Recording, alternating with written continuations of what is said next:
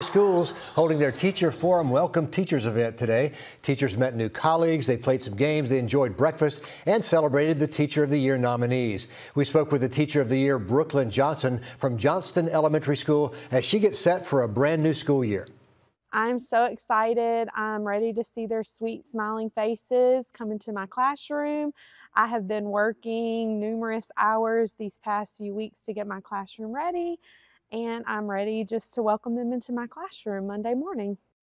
As she just said, the first day of school in Edgefield County is coming up this Monday. Summer comes to an abrupt end for a lot of kids very soon, Riley.